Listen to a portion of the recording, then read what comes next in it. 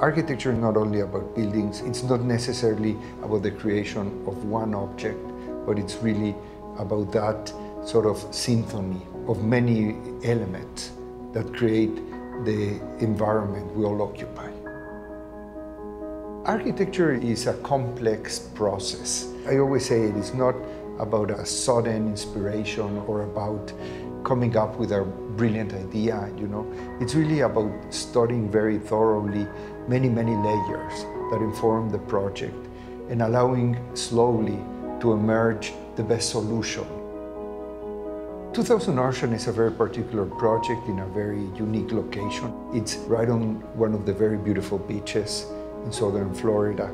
I was very surprised by how narrow the land is in that part of the peninsula, and also about how prominent this building would be. It's almost sort of like on top of the ocean.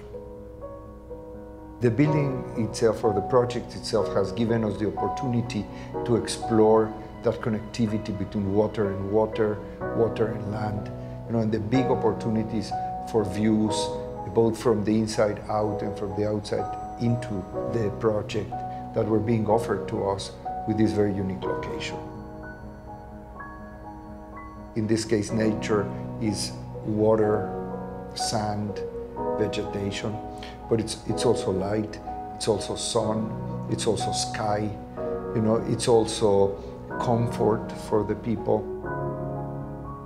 I don't think we've ever worked on a project that had all of these conditions. Where else can you have this expansive horizon line of the water and at the same moment be connected to this lush elevated landscape and views back to the city? Those kinds of juxtapositions just don't happen, in any other place. Given that the vision is about connecting you to the landscape, then the choice of materials was to reinforce that. We use what we think is the appropriate materials for every solution and for every particular condition. We think in this case, glass becomes very appropriate. Glass is one of the materials that has had enormous advances technologically. What we used to know as glass 100 years ago, it's completely different. And now glass can act differently to different conditions. Glass obviously allows us to a very literal transparency, but glass can also be very protective. The palette of glass is enormous. What we have here on the table are basically the materials identifying the apartments themselves. And as you see, it's always a very simple palette, a very natural palette, and we use the materials the way they are, and we use the materials because of what they are. All of the materials were chosen for their warmth, for their luminosity, for the natural. What was so unique is because they have such a strong knowledge about stone. When you walk into these kitchens, you don't see a kitchen. You see the beautifully sculpted island, and then you see the backdrop floor to ceiling of the warm wood. The whole project, the materiality and the detailing bring absolute sophistication to this beachfront living.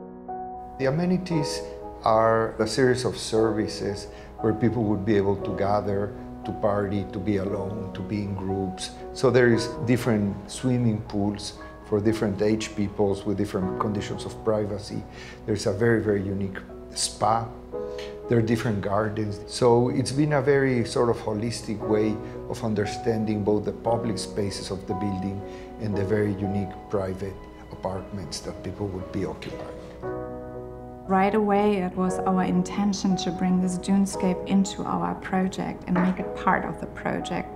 We want to take these elements, you see the sand, you see the colors, you see the blues of the ocean, and you want to bring this all into your design. We captured this element of framing the entry drives through their evergreen hedges, and they create this kind of tunnel effect. Everything flows out into the landscapes, and so people, they're completely immersed with the landscape, and then, have these dramatic views to the ocean. To live at 2000 Ocean means to wake up to the sunrise, to be on a terrace with no boundaries, with no obstructions, to look over the waterfront, to walk through your private unit, never losing sight of the skyline beyond, and retire at the end of the day overlooking a lush garden. It's about living with a meaningful connection to the landscape and, having the best of both worlds.